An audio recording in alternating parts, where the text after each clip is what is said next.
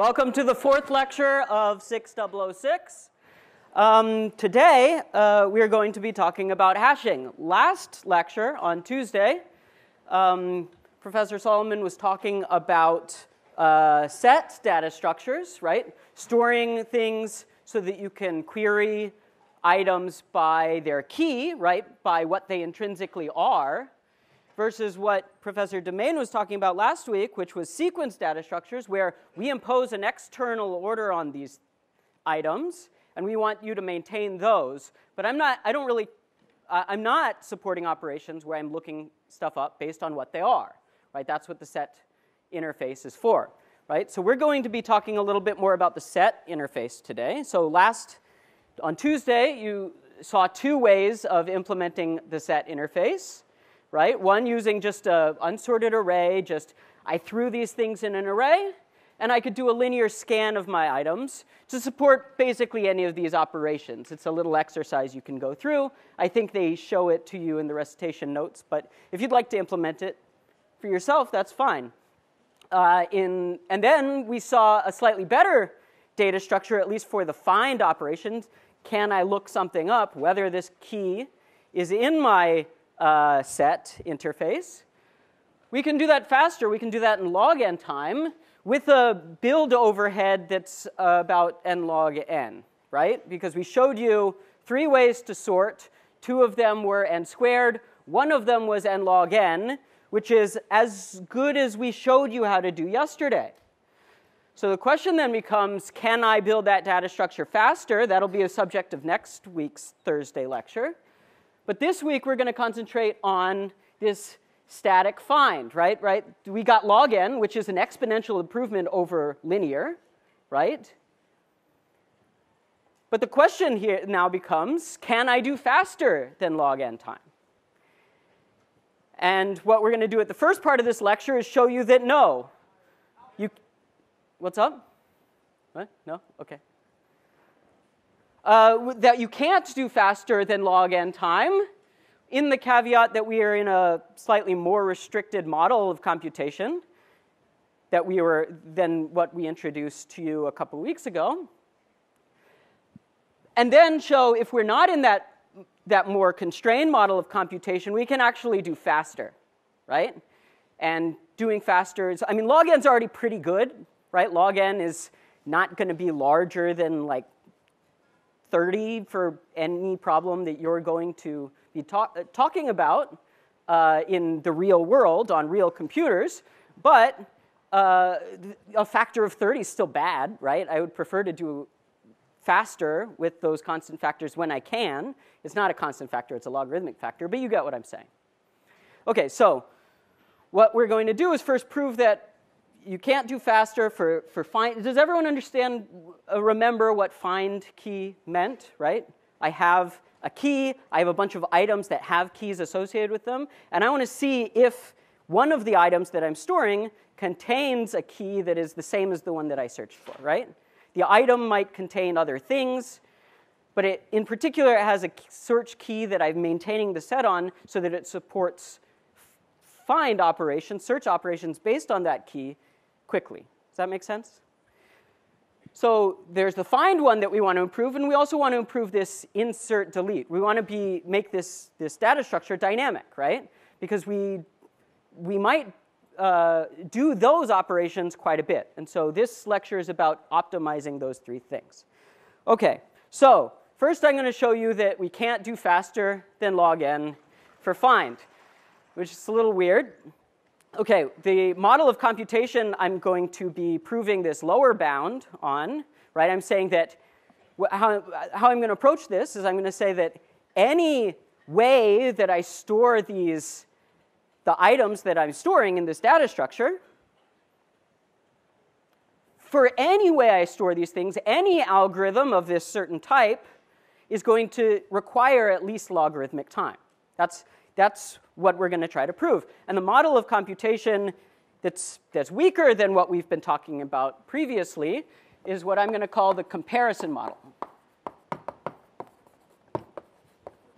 And a comparison model means is that the items, the objects I'm storing, I can kind of think of them as black boxes. I don't get to touch these things, except the only way that I can distinguish between them is to say, given a key and an item, or two items, I can do a comparison on those keys, right? Are these keys the same?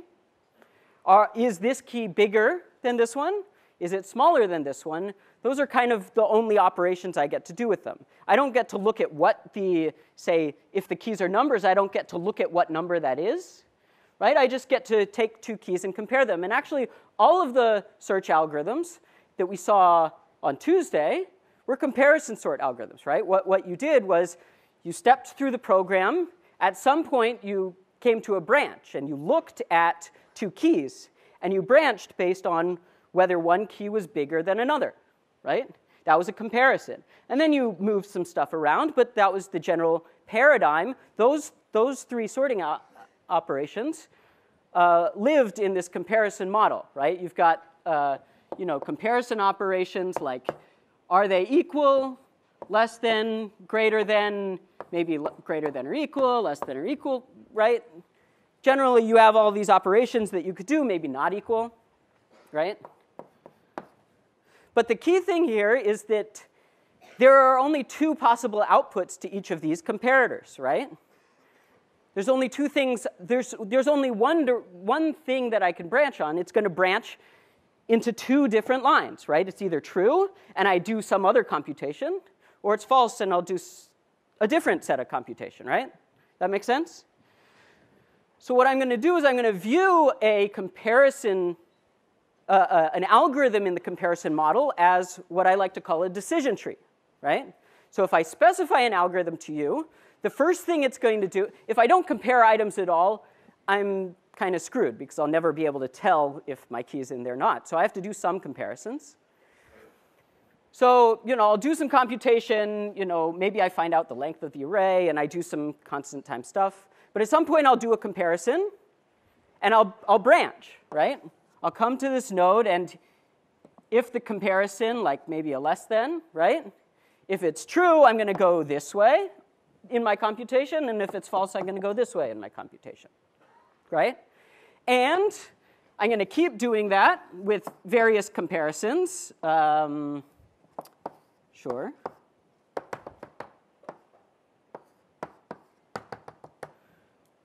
Until I get down here to some leaf in which I'm not branching, right? The internal nodes here are representing comparisons, but the leaves are representing I stopped my computation. I'm outputting something. Does that make sense, what I'm kind of trying to do? I'm kind of changing my algorithm to be put in this kind of graphical way where I'm branching what my program could possibly do based on the comparisons that I do, right? I'm not actually counting the rest of the work that the program does, right? I'm really only looking at the comparisons, right? Because I know that I'll need to compare some things eventually to figure out what my items are, and if that's the only way I can distinguish items, then I have to do those comparisons to find out, right? Does that make sense? All right, so what I have is a binary tree that's representing the comparisons done by my algorithm. Okay. So it starts at one comparison, and then it branches. How many leaves must I have in my tree? What does that question mean, right? Like in terms of the program? What's that? The number of comparisons. The number of comparisons. No, that's the number of internal nodes that I have in the algorithm, and actually the number of comparisons that I do in an execution of the algorithm is just along a path from here to a leaf, right? So what do the leaves actually represent? Those that represent outputs, right? I'm going to output something here. And, yeah.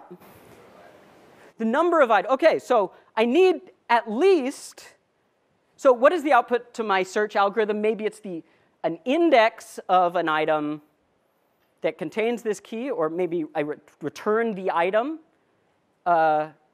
is the output, right? The item of the thing I'm storing, and I'm storing n things, so I need at least n outputs, right? Because I need to be able to return any of the items that I'm storing based on a different search key parameter, if it's going to be correct, I actually need one more output. Why do I need one more output?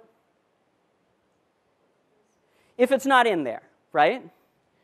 Right? So any correct comparison searching algorithm, where I'm doing some comparisons to find this thing, needs to have at least n plus 1 leaves.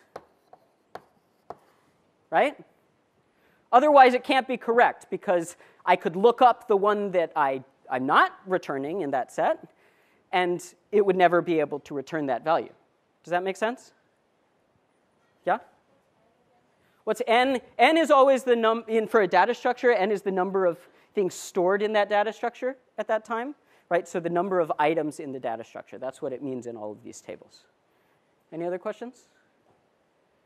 Okay, so now we get to the fun part. How many comparisons does this algorithm have to do? Yeah, up there. What's up?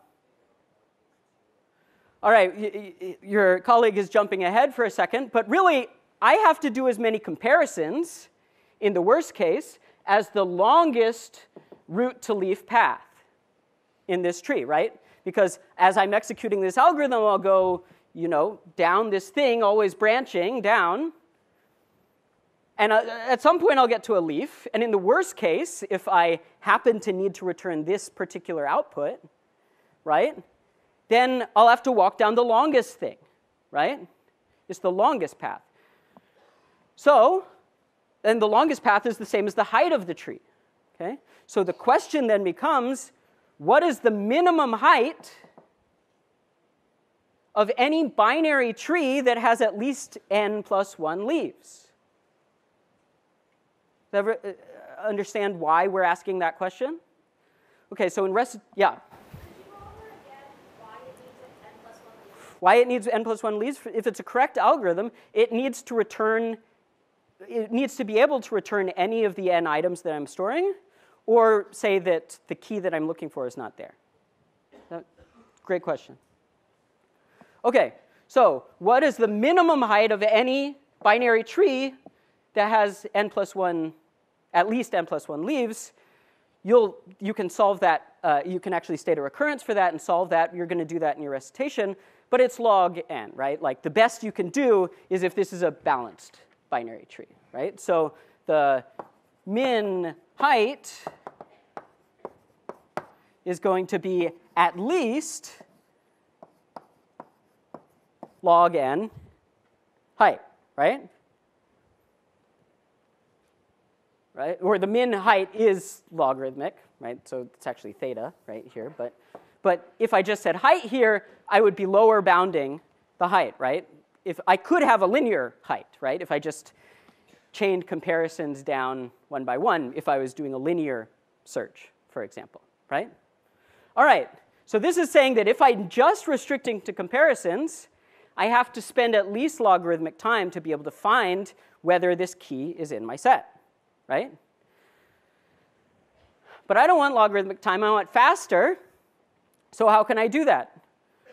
I have one operation in my model of computation I presented a couple weeks ago that allows me to do faster, which allows me to do something stronger than comparisons. Comparisons have a constant branching factor. In particular, if I do this operation, this constant time operation, I can branch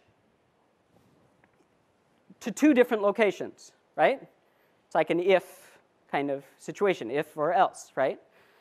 And in fact, if I had constant branching factor for any constant here, right? If I had 3 or 4, if it was bounded by a constant, the height of this tree would still be bounded by a log base, the constant of that number of leaves. Okay? So I need, in some sense, to be able to branch a non-constant amount. Right? So how can I branch a non-constant amount? This is a little tricky, right? We had this really neat operation in the random access machine that we could randomly go to any place in memory in constant time based on a number, right? That was a super powerful thing because within a single constant time operation, I could go to any space in memory, right? That's potentially much larger than linear branching factor depending on the size of my model and the size of my machine, right? So that's a very powerful operation. Can we use that to find quicker? Anyone have any ideas? Sure. We're going to get to hashing in a second, but this is a simpler concept than hashing, something you probably are familiar with already. We've kind of been using it implicitly in some of our sequence data structure things. What we're going to do is, if I have an item that has key 10, okay, I'm going to keep an array and store that item 10 spaces away from the front of the array, right, at index 9, or the 10th index. Does that make sense? If I store that item at that location in memory, I can use this random access to that location and see if there's something there. If there's something there, I return that item. Does that make sense? This is what I call a direct access array.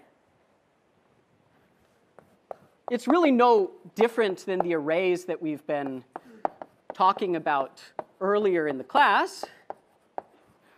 We got an array, and if I have an item here with key equals 10, I'll stick it here in the 10th place. Now, I can only now store one item with the key 10 in my thing, and that's one of the stipulations we had on our set data structures, right? If we tried to insert something with the same key as something already stored there, we're going to replace the item, right? That's what the semantics of our set interface was.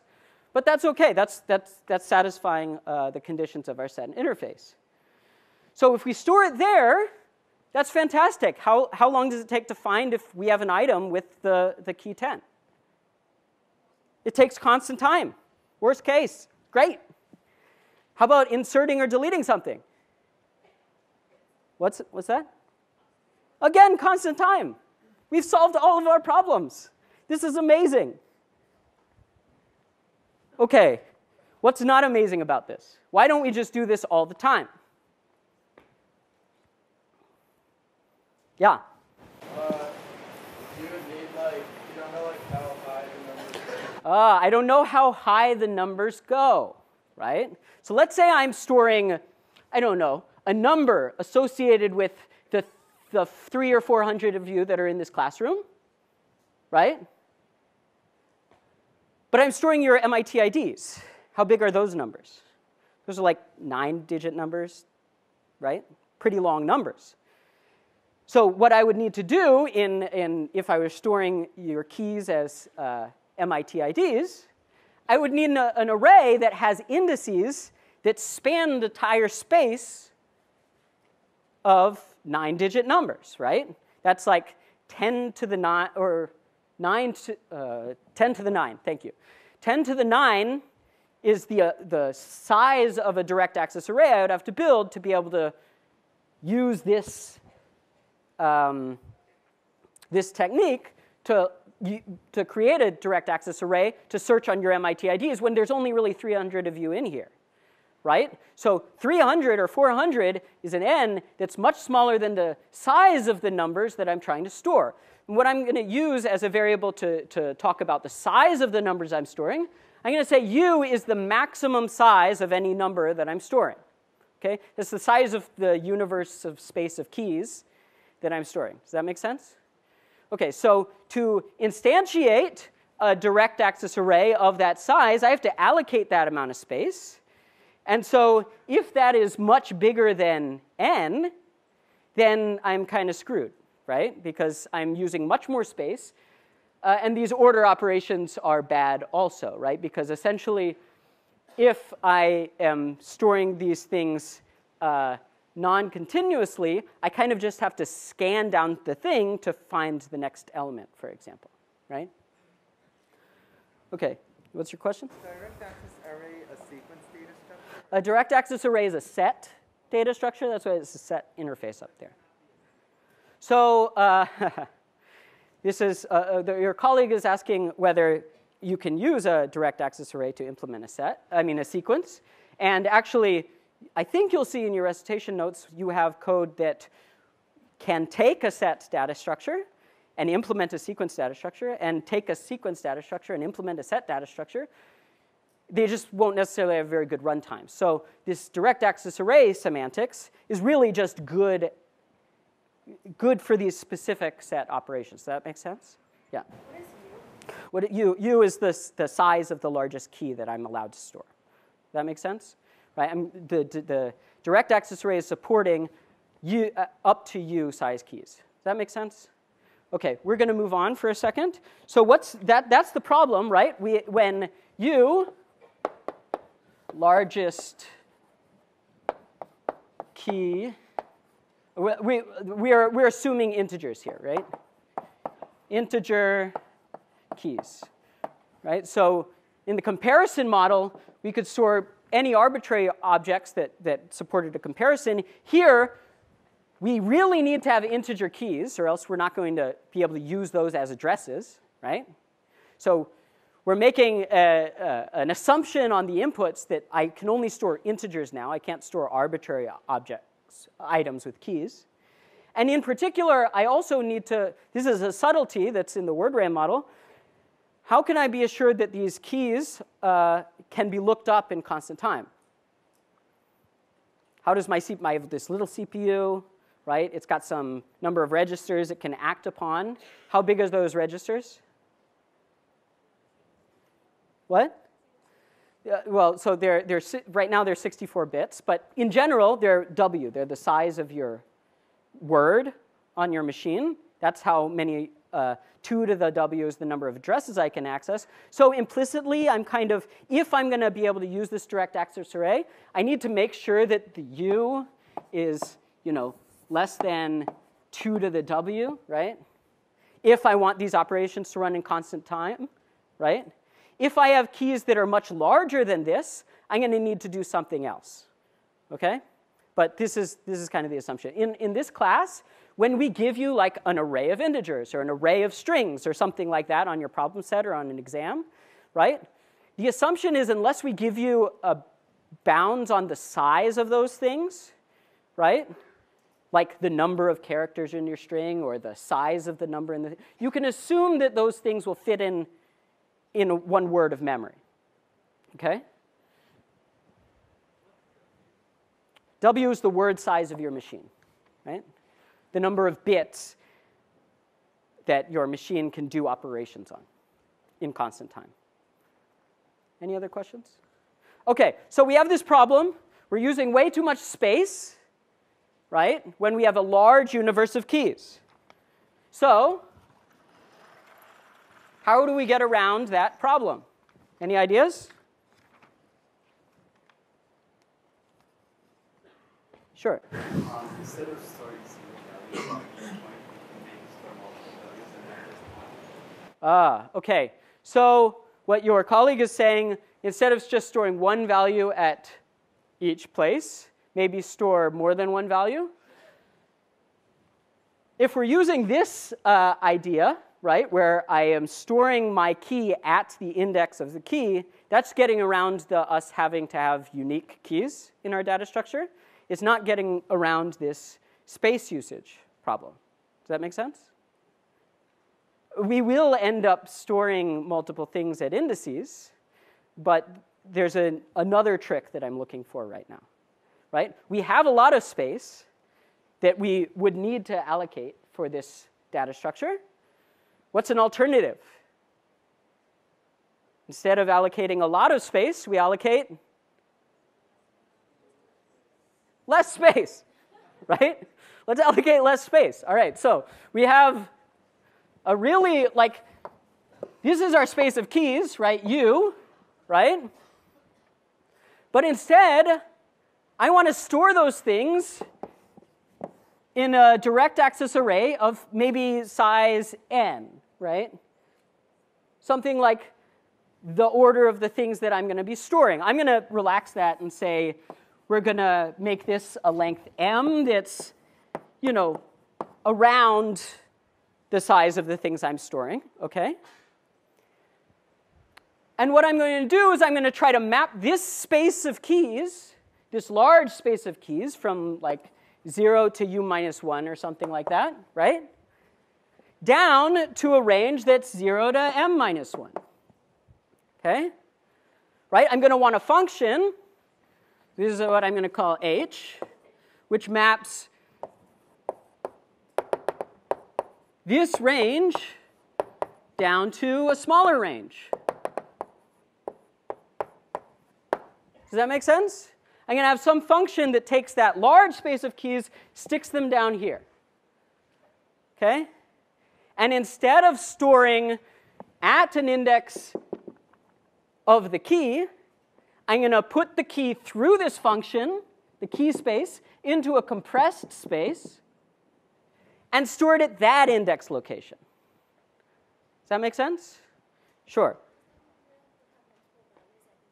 Oh, your colleague comes up with the question I was going to ask right away, which was, what's the problem here? The problem is it's the potential that we might have to store more than one thing at the same index location, right?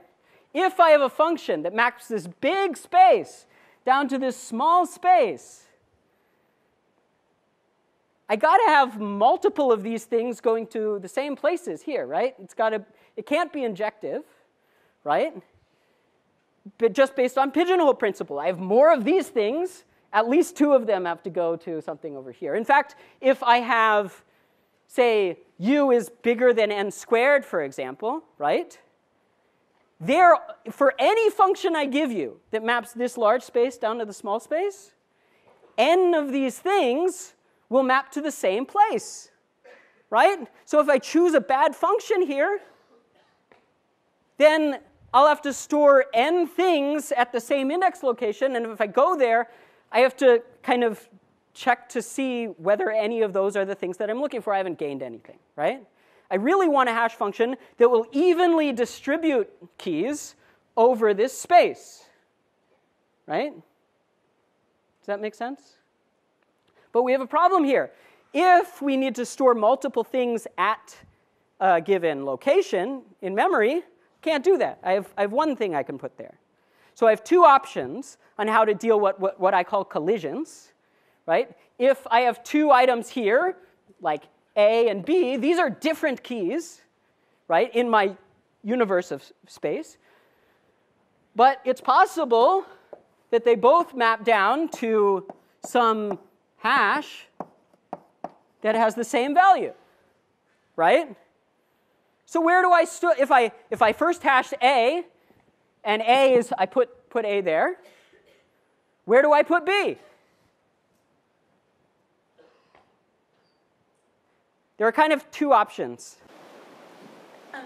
Is the second data structure perhaps a linked list so that it can store multiple items? Okay, so what your colleague was saying, can I store this one as a linked list, and then I can just insert a guy right next to where it was? What's the problem there?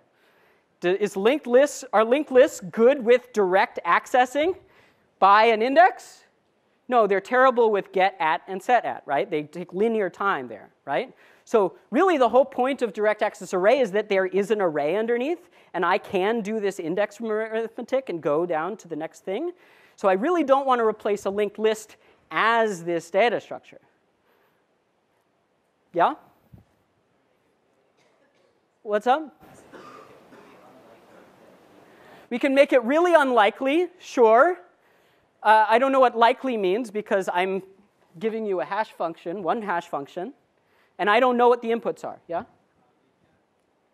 Go ahead. We can instead store the items in the array somewhere and hold the address. Okay, right. So there are actually 2 solutions here. One is, maybe if I choose m to be larger than n, right? There's going to be extra space in here. I'll just stick it somewhere else in the existing array, right?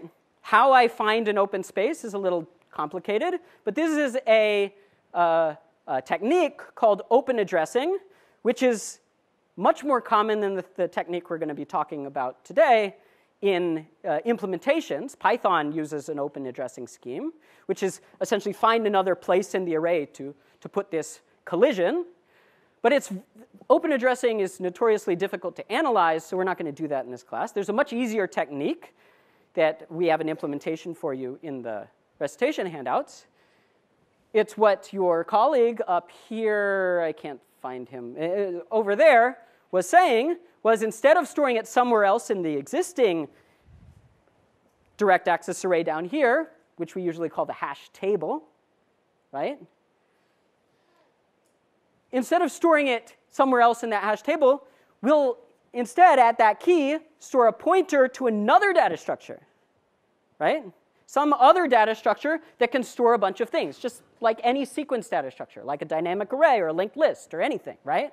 All I need to do is be able to stick a bunch of things on there when they're collisions, and then when I go up to look for that thing, I'll just look through all of the things in that data structure and see if my key exists. Does that make sense? Now, we want to make sure that those additional data structures, which I'll call chains, right? We want to make sure that those chains are short, right? I don't want them to be long, right? So what I'm going to do is when I have this collision here, instead I'll have a pointer to some, I don't know, maybe make it a dynamic array or a linked list or something like that. And I'll put A here and I'll put B here. And then later, when I look up key K, right? Or look up key A or B. Let's look up key B.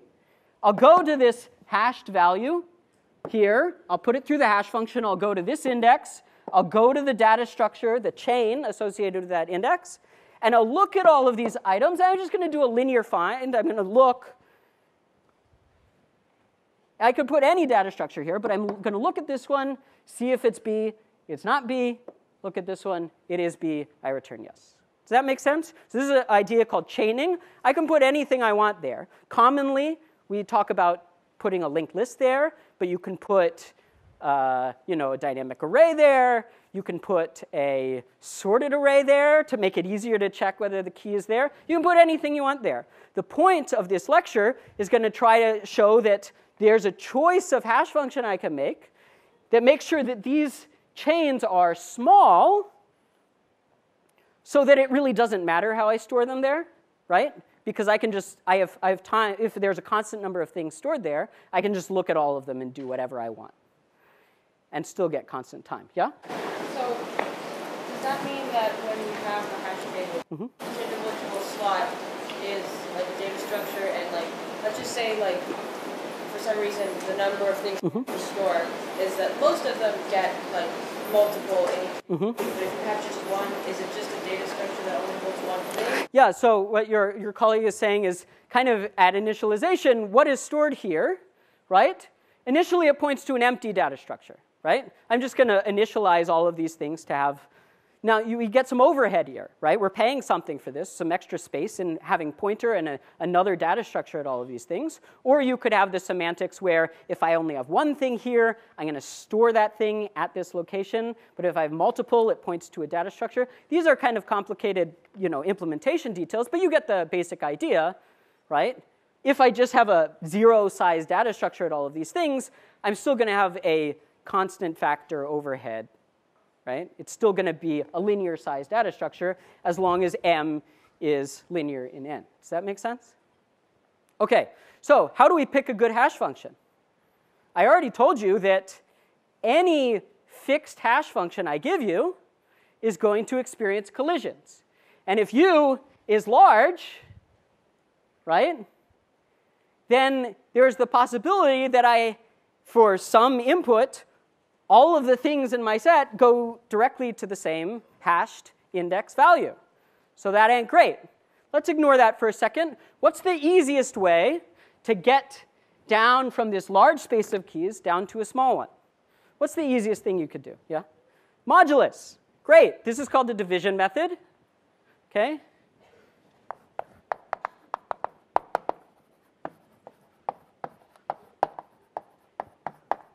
And what the function is essentially it's going to take a key, and it's going to set it equal to be k mod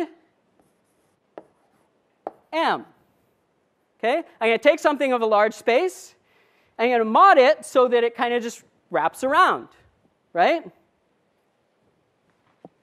Perfectly valid thing to do. It satisfies what we're doing in a hash table. And if my keys are completely uniformly distributed, like if when I use my hash function, all of the keys here are uniformly distributed over this larger space, then actually this isn't such a bad thing, right? But that's imposing some kind of distribution requirements on the type of inputs I'm allowed to use with this hash function for it to have good performance, right? But this, plus a little bit of extra, mixing and bit manipulation, is essentially what Python does, okay? It essentially, all it does is kind of jumbles up that key for some fixed amount of jumbling, and then mods it M and sticks it there. But there are some instances, it's hard-coded in the Python library, what this hash function is. And so there exist some sequences of inserts into a hash table in Python which will be really bad in terms of performance, because these chain lengths, or the number of collisions that I'll get at a single hash, is going to be large, right? But they do that for other reasons. They want a deterministic hash function. They want something that I do the program again, it's going to do the same thing underneath, right? But sometimes Python gets it wrong. But if your data that you're storing is sufficiently uncorrelated to the hash function that they've chosen, which usually it is, this is a pretty good performance, okay? But this is not a practical class. Well, it is a practical class, but one of the things that we are, that's the emphasis of this class, is making sure we can prove that this is good in theory as well, right? I don't want to know that sometimes this will be good. I really want to know that if I choose, if I make this data structure and I put some inputs on it, I want a running time that is independent on what inputs I decided to use, independent of what keys I decided to store. Does that make sense? Right? In some sense, I want, but it's impossible for me to pick a fixed hash function that will achieve this, right? Because I just told you that if u is large, right, this is u. If u is large, then there exists inputs that map everything to one place. So I feel like I'm screwed, right? There's no way to solve this problem. That's true if I want a deterministic hash function, right? I want the thing to be repeatable, to do the same thing over and over again for any set of inputs. What can I do instead? Weaken my notion of what constant time is to do better. Okay, use a non-deterministic. What does non-deterministic mean, right? It means don't choose a hash function up front. Choose one randomly later, right? So have the user, they pick whatever inputs they're going to do, and then I'm going to pick a hash function randomly. They don't know which hash function I'm going to pick, so it's hard for them to give me an input that's bad, right? Okay, so I'm going to choose a random hash function. How do I choose a random Can I choose a hash function from the space of all hash functions? What is the space of all hash functions of this form? Right? For every one of these values, I give a value in here, right? That would be a completely, like I choose for each one of these independently random number between this range. How many such hash functions are there? M to this number. That's a lot of things, right? So I can't do that. But what I can do is fix a family of hash functions where if I choose one from randomly, I get good performance. And so the hash function I'm going to use, and we're going to spend the rest of the time on, is what I call a universal hash function. It satisfies what we call a universal hash property. So universal hash function. And this is a little bit of a weird nomenclature because I'm defining this to you as the universal hash function, but actually universal is a descriptor, right? There exist many universal hash functions. This just happens to be an example of one of them, okay? So the hash function, or really, right, so we're gonna, so here's the hash function. Doesn't look actually all that different. Goodness gracious, how many parentheses are there? Mod P mod M. Okay, so it's kind of doing the same thing as what's happening up here, right? But before modding by M, I'm multiplying it by a number, I'm adding a number, I'm taking it mod another number, and then I'm modding by M. Okay, this is a little weird. And not only that, this is still a fixed hash function. I don't want that. I want to generalize this to be a family of hash functions, which are this HABK for some random choice of A, B in this larger range. All right, this is a lot of notation here. Well, essentially what this is saying is I have a hash family, okay? It's parameterized by the length of my hash function and some fixed large random prime that's bigger than u. Just, I'm going to pick some large prime number, okay? And that's going to be fixed when I make the hash table, okay? And then, when I instantiate the hash table, I'm going to choose randomly one of these things by choosing a random A and a random B from this range. Does that make sense?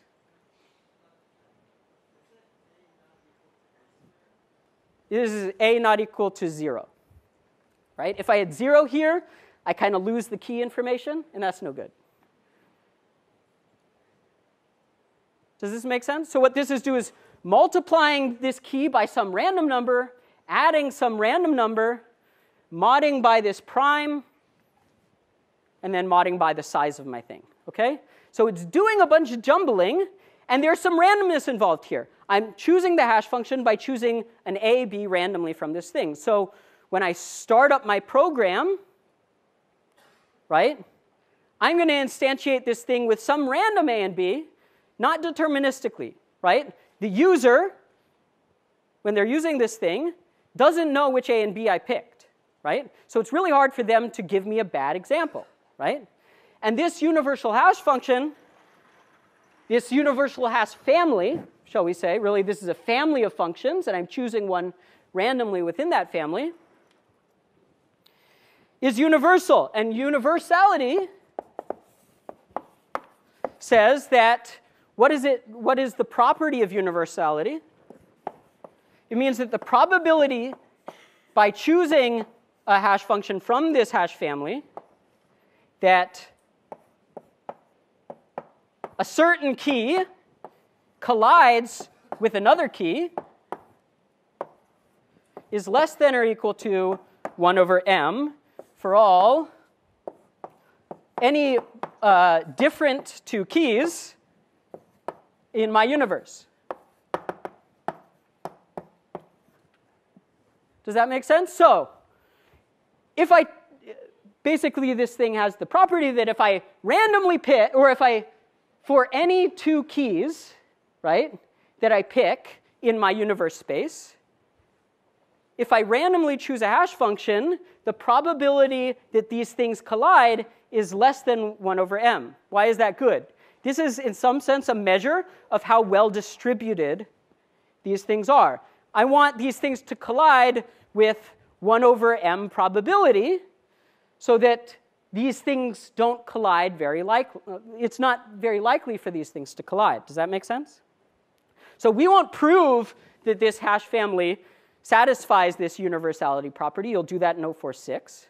But we can use this result to show that if we use this universal hash family, that the length of our chains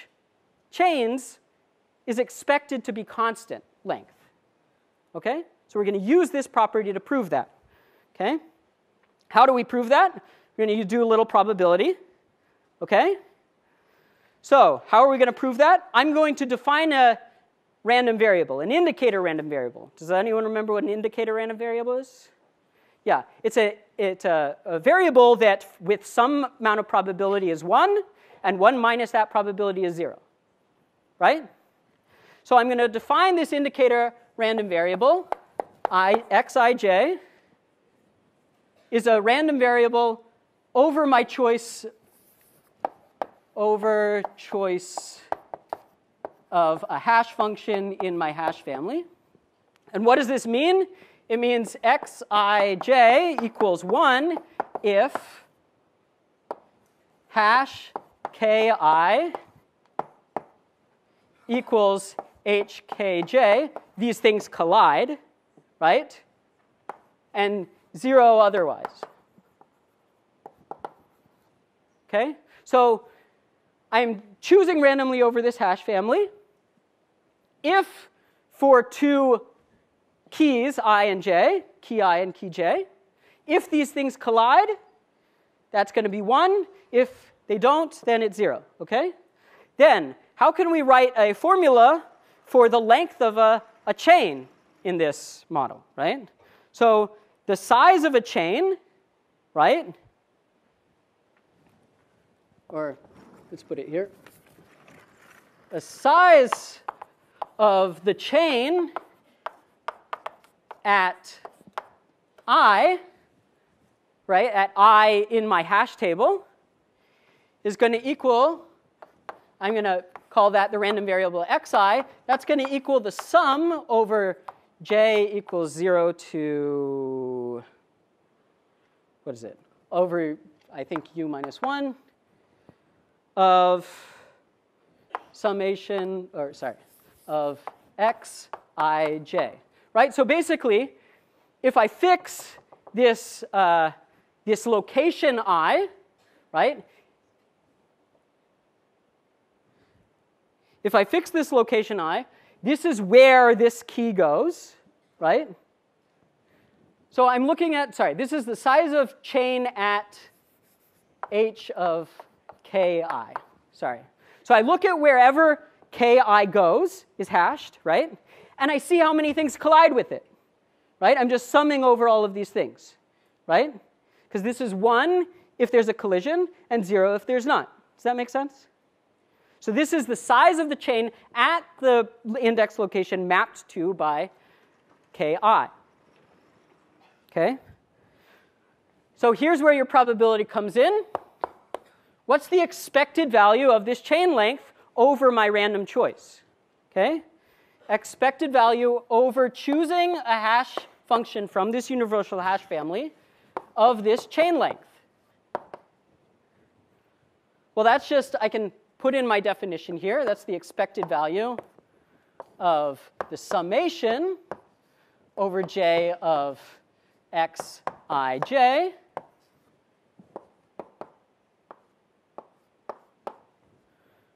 What do I know about expectations and summations? If these variables are independent from each other, say what? Linearity of expectation, right? Basically, the expectation of the sum of these independent random variables is the same as the summation of their expectations, right? So this is equal to the summation over j of the expectations of these individual ones, okay?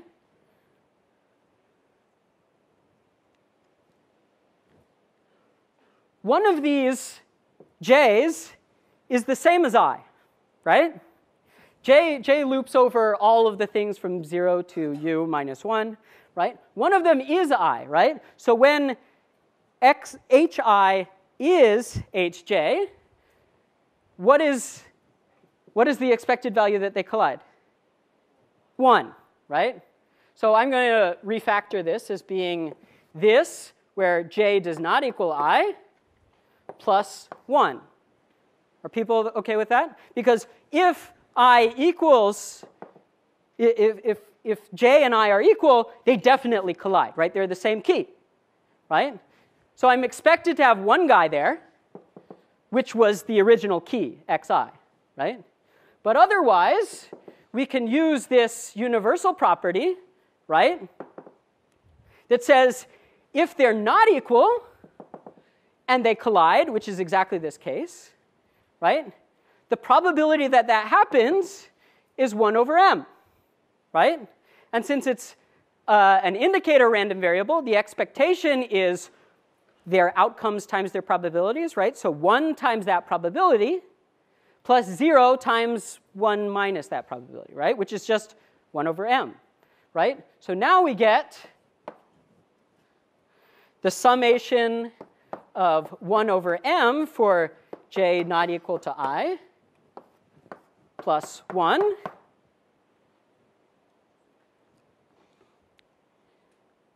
oh, and this, sorry, I did this wrong.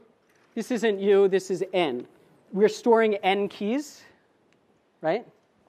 Okay, so now I'm looping over j, this over all of those things. How many things are there? N minus 1 things, right? So this should equal 1 plus n minus 1 over m. Okay, so that's what universality gives us. So as long as we choose m to be like larger than n, or at least linear in n, then we're expected to have our chain lengths be constant, right? Because this thing becomes a constant if m is at least order n. Does that make sense? Okay. The last thing I'm going to leave you with is how do we make this thing dynamic? If we're growing the number of things we're storing in this thing, it's possible that as we grow n for a fixed m, this thing will stop being, m will stop being linear in n, right? Well, then all we have to do is, if we get too far, we rebuild the entire thing, the entire hash table with a new m, right? Just like we did with a dynamic array. And you can prove, we're not going to do that here, but you can prove that you won't do that operation too often if you're resizing in the right way. And so you just rebuild completely after a certain number of operations. Okay, so that's hashing. Next week, we're going to be talking about doing a faster sort.